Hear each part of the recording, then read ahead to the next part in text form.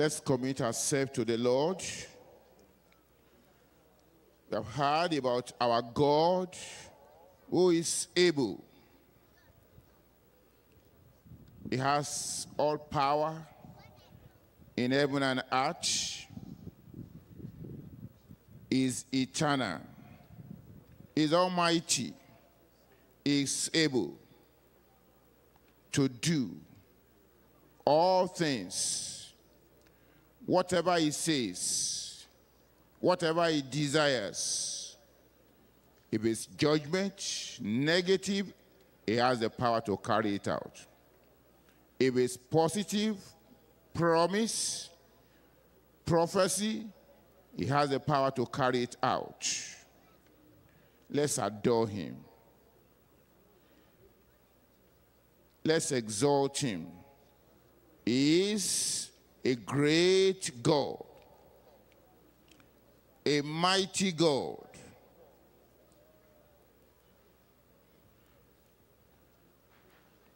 Lift him up in your heart. Humble yourself under his mighty hand.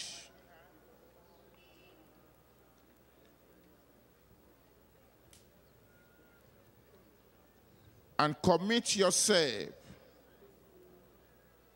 to obey him and do his will. Always talk to the Lord.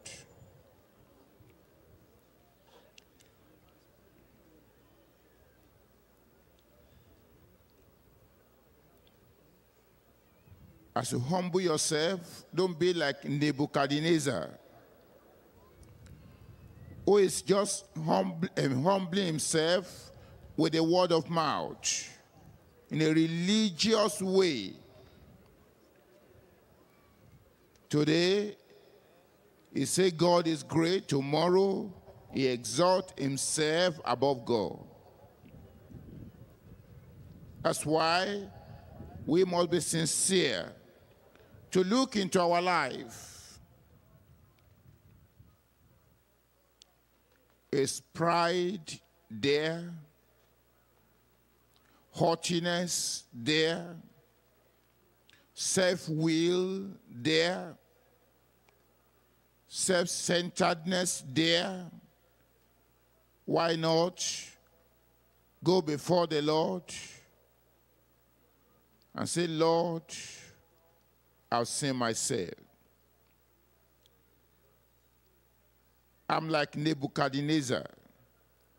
But Lord, today, I want a change. I want a transformation. If you can change the heart of Nebuchadnezzar from a human heart to animal, there's nothing you cannot do. I know the haughtiness of my heart, the pride in my heart, the self-will in me, the self-centeredness. You can change. You can change. Lord, I surrender. I surrender. Before Calvary, I surrender. Let be a true transformation in my life. That self, that Adamic nature, that is always proud, self-centered, haughty. Even though in the church I cry and weep, but when I get home again, my thoughts, my words, my action shows that this pride is still there. Lord, today, do a definite work. Do a definite work in my life. Help me. I surrender myself.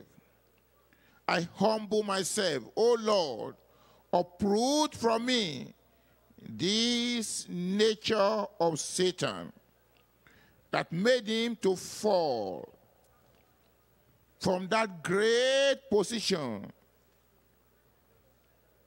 Help me, Lord. I don't want pride in my life. I don't want self in my life. I don't want haughtiness in my life. He will do it for you. That's why Jesus, our Lord, died on the cross of Calvary. That's why he shed his blood on the cross of Calvary. If you will sincerely surrender yourself, your heart unto him, this very moment, he will do a definite work, a lasting work in your life. Open your heart unto the Lord. He will do it. He will do it.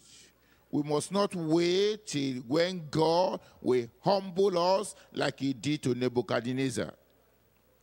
We must not wait till he will dethrone us. You may not be maybe an earthly king or whatever position you are. Don't wait till God will dethrone you. The privilege you have in his kingdom, the position in his house. Don't wait till God will dethrone you. Go before Calvary today. Let that tendency of pride be completely uprooted from your heart. Calvary is able. He has done it for many. He will do it for you. Look at Paul the apostle. God did it for him. Look at Peter. God did it for him. Look at many people. John, the son of thunder. God did it for him. What can he not do? As he can do and bring judgment, so he can bring blessing, so he can bring transformation, so he can really deal with Adamic nature, that thing that is setting us against God, making us to become enemy of God. God is able to uproot it and remove it, and he will do it for you. Call upon him. Pray in faith. Pray depending on what Jesus, our Lord, has done on the cross. That's the only escape route. That's the only way out for a man, and he will do it for you. The Lord will do it for you. Pray and call upon the name of the Lord.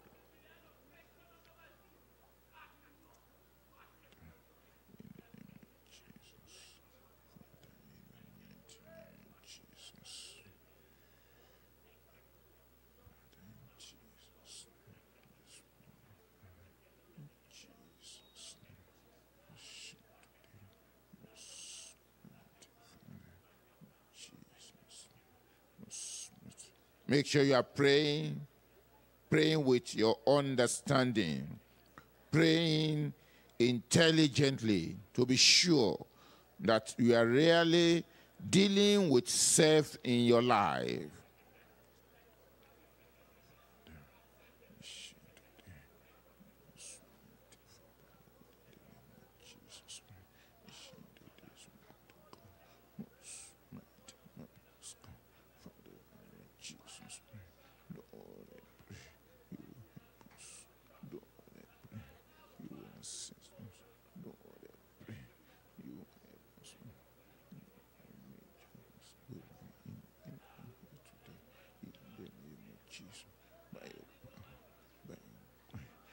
Jesus' name. Lord, do it by your power. Do it for everyone. Do it, oh God, in the mighty name of Jesus. Do it, Lord, in Jesus' name. Most mighty Father, in Jesus' name. In Jesus' name.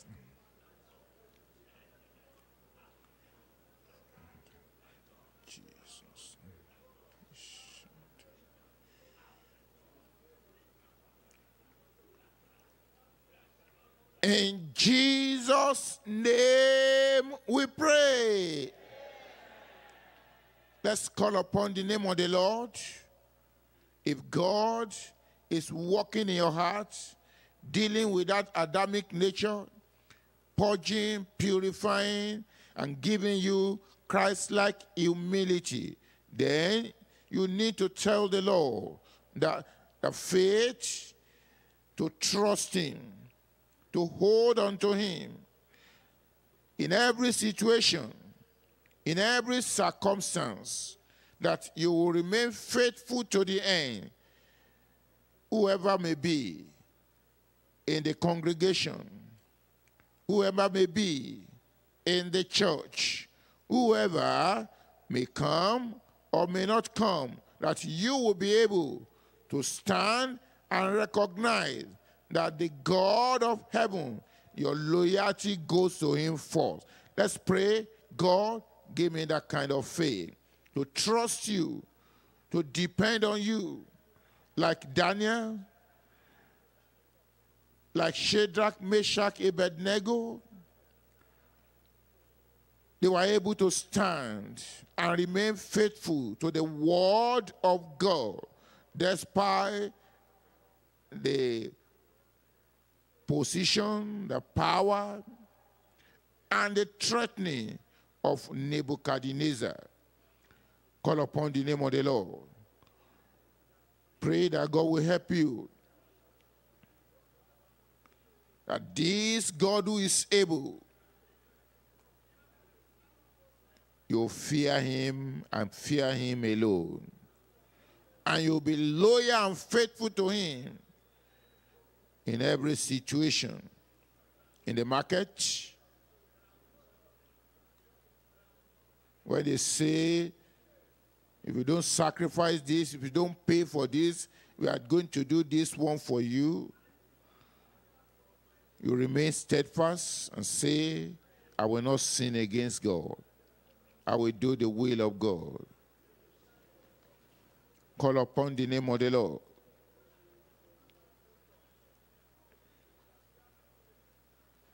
Maybe you are in the village, you are in the, a town, somewhere there, and somebody is coming to the church and, he doesn't want to live right.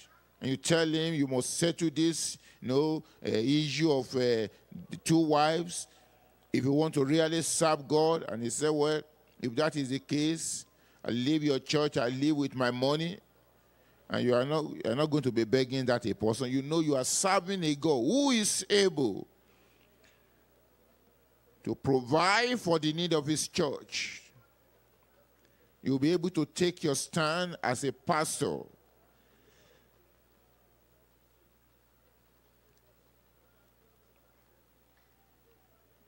Help me. Increase my faith to trust you and be faithful to you, even in the face of death, persecution, opposition. It will help you. It will help you.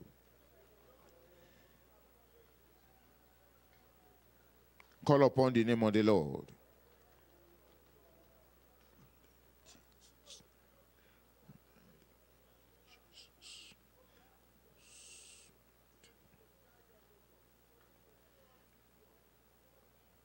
Pray unto the Lord. Maybe you have been, you are not able to stand. You are always rising and falling in the past. Today you compromise, tomorrow you repent. We have been told in this message, our God is able to keep us from falling. You will pray, oh Lord, I know you are able to keep me from falling, from backsliding, from compromising, from rising and falling. Lord, I pray from today, keep me by your power, keep me by your spirit, keep me by your truth, keep me. Open your mouth and tell the Lord. Rising and falling must stop in your life today. Inconsistency must stop in your life today. Compromise must stop in your life today. Oscillating between two opinions must stop in your life today. The Bible says we are kept by the power of God unto salvation, ready to be revealed at the last time. He's able to keep us. Open your mouth and pray. Depend on the God that is able. Trust him, the God that is able. Pray. I know you are able, Lord. Keep me to the end. Keep me without rising and falling again. Keep me without backsliding again. Keep me without compromising again. Keep me without oscillating between two opinions again. Keep me. Keep me to be steadfast, to be consistent, to be stable and balanced as a believer, as a worker, as a minister. Keep me, Lord. Keep me, Lord. He will keep you. Tell the Lord. He will surely keep you. He will surely keep you. He will uphold you to the end.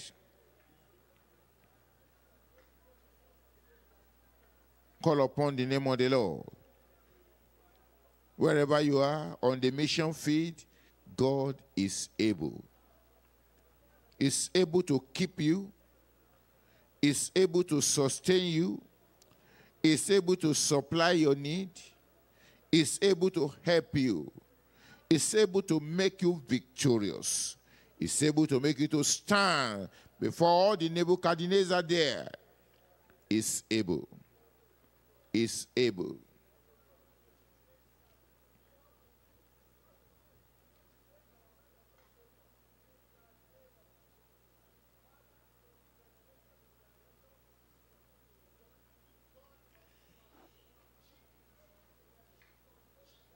Call upon the Lord. Pray with all your heart.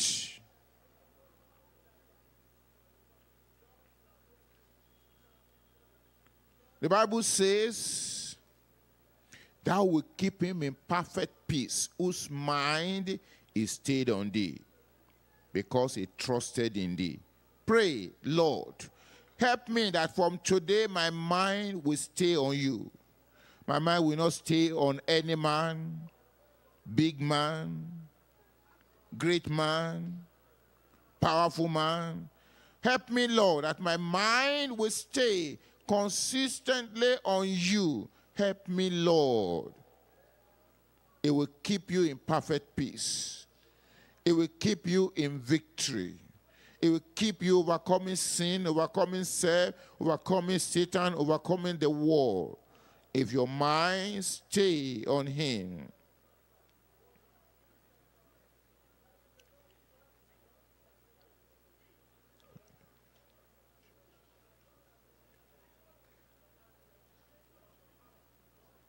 In every situation, let your mind stay on him. Like Shadrach, Meshach, Abednego, they saw beyond Nebuchadnezzar and his fury and his fire. They were seeing the invisible God, the Almighty God. And so all his power became so small before them. Pray that your mind will stay on God, on Christ, on his word.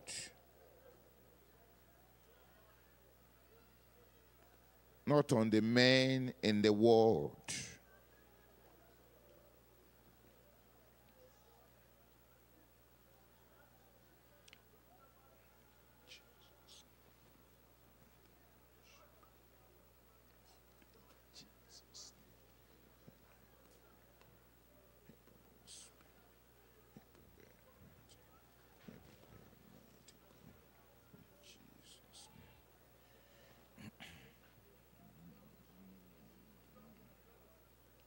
In Jesus' name.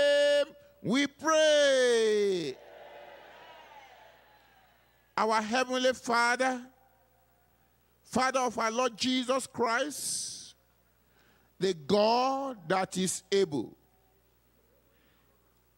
to save, able to deliver, able to keep, able to help, and able to judge and abase those who live in pride. You are the great God of heaven. We thank you for the privilege to know you and to serve you and to belong to you. We worship your name. We reverence you. Accept our thanks and praises in Jesus' name. Almighty God, you have taught us through your servant. You have revealed to us your own mind, that you are able to judge, to punish, to abase all that live in pride, whoever they are, whatever they possess in this universe, which you have created by your own hand and for your own pleasure. Lord of heaven, we have presented ourselves unto you today. Anything, any tendency, any nature of Nebuchadnezzar, the nature of pride, the haughty nature, the self-centered nature, in anyone here who have presented himself before you, Lord, we don't want to wait till you will humble us. We are asking, O Lord of heaven, you will uproot such nature from the heart of all who have cried unto you today in Jesus' name. Because of Calvary, because of the blood that our Lord Jesus Christ shed, because of the finished work of human deliverance from sin and the nature of sin, Lord, I pray you will deal with pride, this nature of Satan. In anyone here who is really humbling himself, crying unto you, even now, in Jesus' name, that no one after this moment will continue in pride, will continue in haughtiness. But every one of us, Lord, either those who are just surrendering their life to you, those of us who have been in the faith before, Lord, you will impart and impute into us Christ-like humility. That, Lord, we will live a life of humility, total dependence on you in all areas of our lives, in Jesus' name. Lord, help us that our heart, our mind will stay on you, that we will trust you in every situation, in every condition, and before everyone, that no one, Lord, will intimidate us to compromise or to be disloyal to you wherever we are in this universe, in Jesus' name. When we are alone, when we are in the midst of believers, when we are, in distant land or mission field or wherever we are, in village or town, Lord, I'm praying that the faith that hold on to you and stand for the truth, like Shadrach, Meshach, Abednego, you will give unto us. The faith that interprets the word of God fearlessly and faithfully, like Daniel, Lord, you will give unto us. And the confidence and the trust in you that will make us to be able to boldly declare the truth of the word of God without fear or favor, either on the field of evangelism or on the pulpit of ministry, you give to everyone in Jesus' name. Help us, Lord, to have the confidence and trust in you. Because you have promised, you are able to keep us from falling, able to keep us steadfast, able to keep us, with boldness and confidence unto the end, in Jesus' name. Pray for our Father in the Lord. You have used, Lord, you have made him example. We are praying that he will continue to be a shining example, not only to to the congregation here, but to the global audience, in Jesus' name. You will strengthen him. You will uphold him. And Lord, you continue to walk even more and more, because you have promised, as our day, so shall our strength be. Lord, as his day, let his strength be, in Jesus' name. Thank you, Lord, because you have answered. In Jesus' mighty name, we pray. Amen. Another amen. God bless you. We can be seated.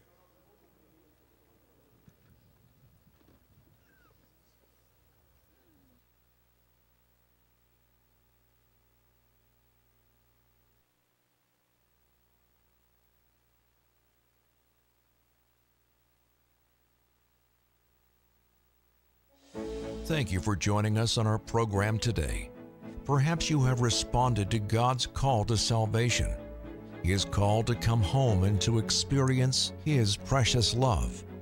That call comes with a great promise, the promise that whoever calls on the name of the Lord shall be saved. If you made the decision to follow Christ, we want to stand alongside you in your newfound faith and help you in any way we can. Please get in a good Bible-believing church and make achieving heaven your goal. Also, please visit us at www.gckhq.org to connect with us, and please send us your prayer requests. We will be glad to hear from you. You can also visit us at any one of our local churches located in a city near you by going to the link listed below.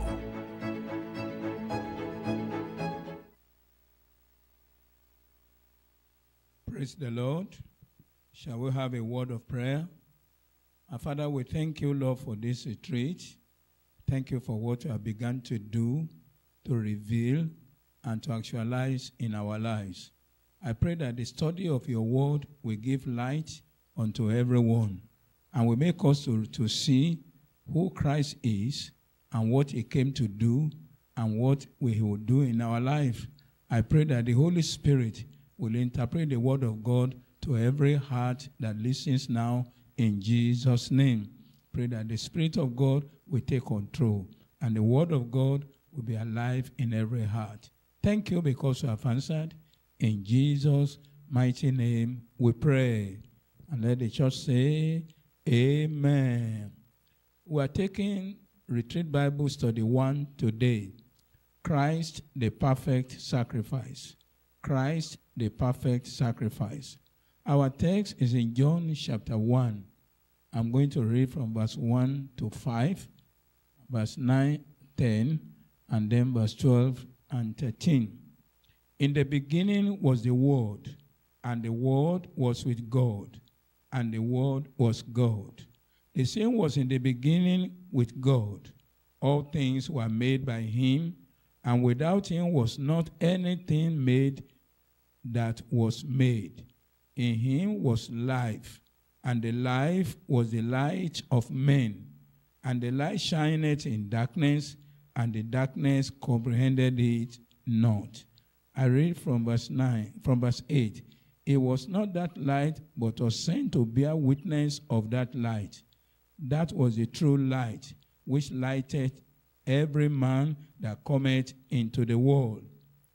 I read in verse 12. But as many as received him, to them gave power to become the sons of God, even to them that believe on his name, which were born not of blood, nor of the will of the flesh, nor of the will of man, but of God.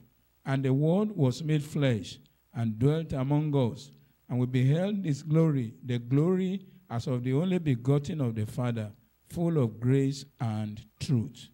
From here, we see the account that John gave concerning the revelation of our Lord Jesus Christ.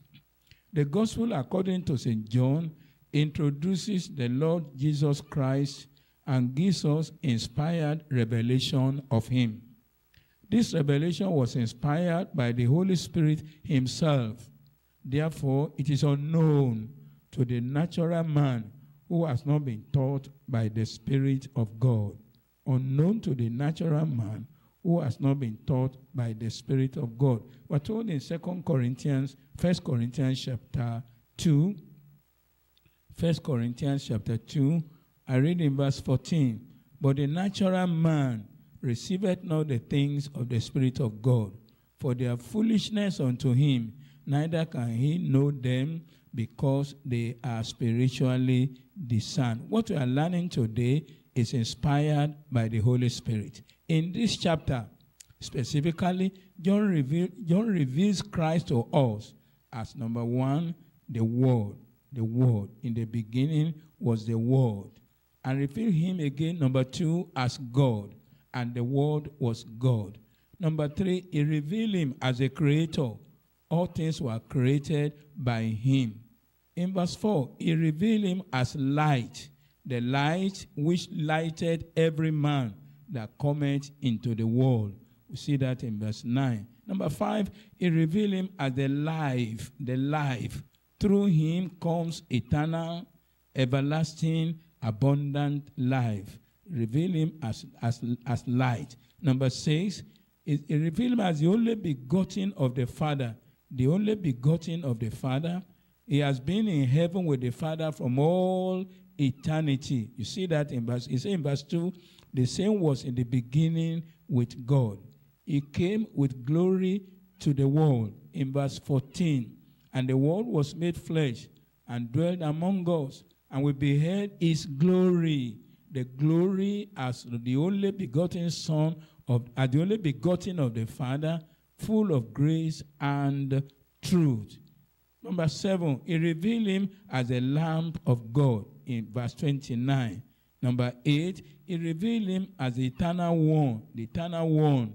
Although Christ came after John, he still acknowledged that Christ was before him. You see that in verse 30. This is he of whom I said, after me cometh a man, which is preferred before me, for he was before me. He acknowledged Christ as the one who has been before him. Number 9, he revealed him as the baptizer in the Holy Spirit. You see that in verse 33.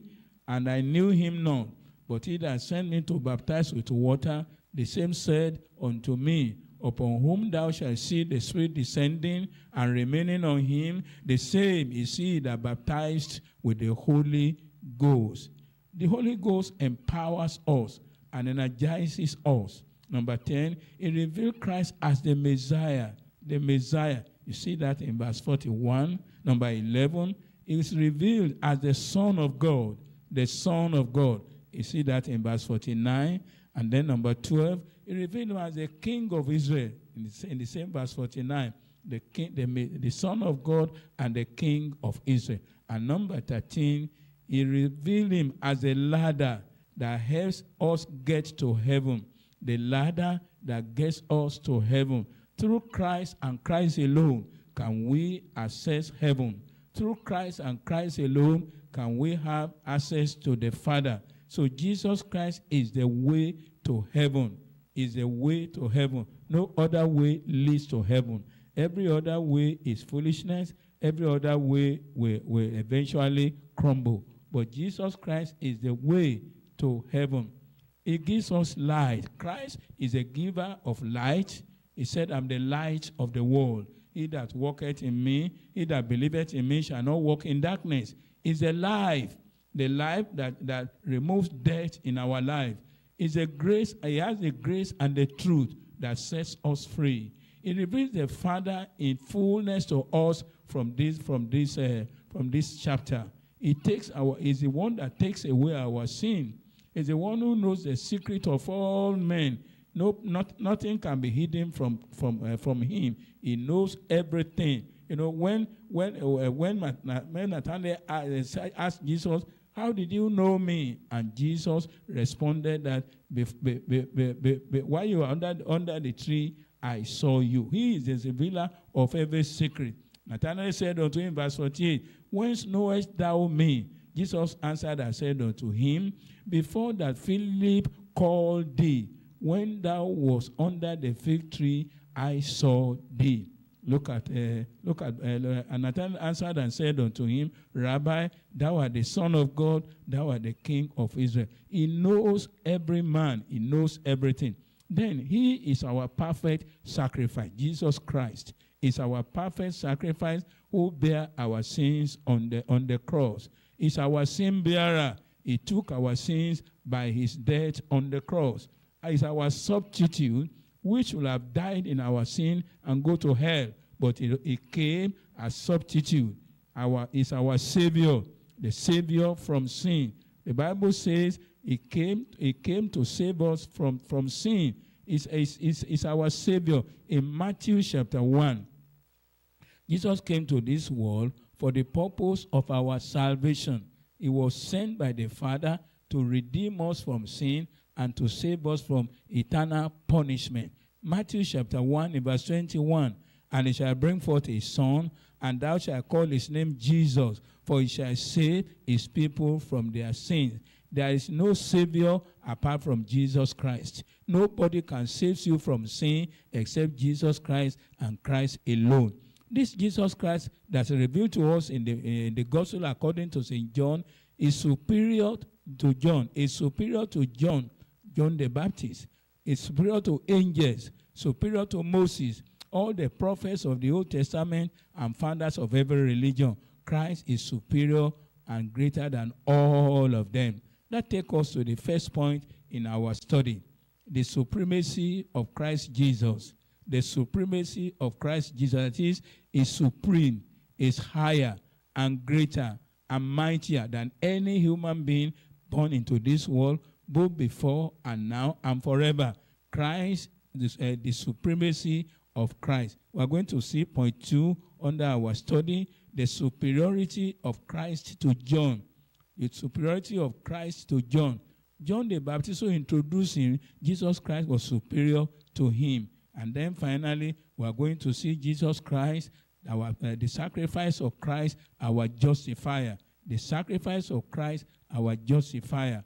By his death on the cross and his resurrection for our sin, he justifies us. Let's take the first point, the supremacy of Christ Jesus. Can we say that together? The supremacy of Christ Jesus. I go back to John chapter 1 again. John chapter 1. I read from verse 14. John chapter 1 from verse 14. And the Word was made flesh and dwelt among us. And we beheld his glory, the glory of the only begotten of the Father, full of grace and truth. Full of grace and truth. Look at verse 18. It said, no man has seen God at any time. The only begotten Son, which is in the bosom of the Father, he had declared him. Here we see, and the Word, we see Jesus Christ as the Word who came to this world. He became flesh for the purpose of our redemption. And the Word was made flesh and dwell among us. And we beheld his glory, the glory of the only begotten Son of the Father, full of grace and glory. That's what you see in verse 14. Here John talks about the Word. In the beginning was the Word. That Word is Christ. Here John talks about the Word. He talks about the personality and the everlasting nature of the Word. The personality and the everlasting nature of the Word. He is God, yet he came to dwell among us. He is God, he came to dwell among us. In 1 John chapter 5, 1 John chapter 5, I read from I read verse 7 there. 1 John chapter 5, I'm reading in verse 7. It's talking about Jesus Christ, the Father, and the Holy Spirit. It says, for there are three that bear record in heaven, the Father, the Word, and the Holy Ghost. And these three are one. These three are one. He talks about the personality of Christ and his everlasting nature of the Word. He has been with the Father from the dateless past. He is God, yet he came to dwell among us. He came to dwell among us. Even from the Old Testament, Christ's existence was prophesied that he will come into this world and deliver us from our sin in Matthew chapter 1, verse 21. But before then, Isaiah declared that a virgin shall conceive and bear a son, and shall call his name Emmanuel. Let's look at it. Isaiah chapter 7, in verse 14. Isaiah chapter 7 and verse 14. Behold, a virgin shall conceive and bear a son. Behold, a virgin shall conceive and bear a son. Therefore the Lord himself shall give you a sign. Behold, a virgin shall conceive and bear a son, and shall call his name Emmanuel. Emmanuel means God with us. Emmanuel means God with us. Behold, a virgin shall conceive and bear a son, and shall call his name Jesus. Christ's position is very clear in the scriptures. He is above the angels, greater than the angels. He is above the angels. He is the creator of all that we see and the one we don't see, both in heaven above and on earth and below the earth. He was in the form of God before he was made flesh. That's why we are told that there's a record in heaven that Christ has been with the Father from the beginning. But he came to dwell among us in the flesh, while among men he retained his glory. Even though he came to the world in the form of a man, he retained his glory. He retained his divinity. He retained his deity. It was different because he is divine. Different from all human beings because he came from God and is God himself. Because he took the form of a man, that's why when he was in the world, he felt tired, he felt hungry, he felt thirsty, and all that. That shows his humanity. So Christ came into this world for the purpose of our redemption. And that's why the Lord brought him into this world. He came to set us free and to deliver us. He came so that we might have life eternal. As God, he will not have gone through the excruciating pain of the cross. But because he came, he made himself of no reputation. He deliberately humbled himself for the purpose of our redemption. Let's go to Philippians chapter 2. I read there from verse 6. Philippians chapter 2 from verse 6. He came purposely as a man for the purpose of our redemption. But then, what happened? What happened? Let's see what the scripture declares. Philippians chapter 2, I read from verse 6. Who being the form of God, thought it not robbery to be equal with God, but made himself of no reputation, and took upon him the form of a servant, and was made in the likeness of men. He became man, so that we can become the sons of God. And being found in fashion as a man, he humbled himself and became obedient unto death, even the death of the cross. He died on the cross for the purpose of our redemption. But after dying for our sin, and he was buried and rose again, the Father exalted him. Look at verse 9. Wherefore God also highly exalted him, and give him a name which is above every name, that at the name of Jesus, every knee shall bow, of things in heaven and things on earth and things under the earth, and that every tongue shall confess that Jesus Christ is Lord, to the glory of God the Father. His humiliation as a man for the purposes of our redemption actually brought his exaltation. The Father highly exalted him and gave him a name which is above every name. Today, the name of Jesus excels every other name in the world. As we embrace Jesus, who is full of grace and truth, we will experience something. Number one, as we embrace Jesus Christ, who is full of grace and truth, we'll experience, number one, the saving grace. The saving grace. The Bible says, by grace are you saved. The grace that saves is in Christ Jesus. In Ephesians chapter 2, verse 8, for by grace are you saved. Number two, we experience sanctifying grace. Sanctifying grace. It cleanses us from all our sin by the blood that he has shed. He not only saves, he cleanses, he purifies and purges all our sins away. If we confess our sins unto him, he is faithful and just to forgive us our sins and to cleanse us from all iniquity. Number three, you experience spirit-giving grace. Spirit-giving grace.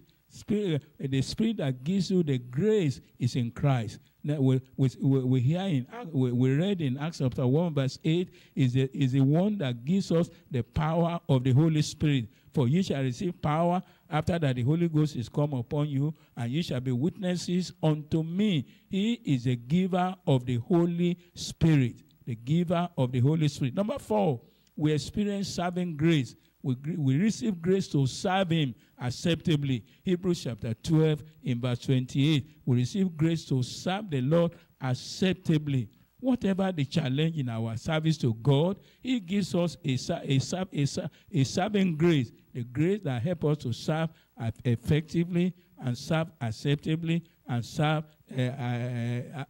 in a way that God will be glorified. Look at Hebrews chapter 12 in verse 28, we're told there, wherefore, we're receiving a kingdom which cannot be moved. Let us have grace, the grace to serve. Let us have grace whereby we may serve God acceptably with reverence and godly fear. Acceptable service is only possible by the grace of God. That's why you need Christ in your life, so that he can give you the grace, not only to know him, but to serve him also. So he's the one that gives us the power to serve the Lord. Whatever the challenge of our service of God,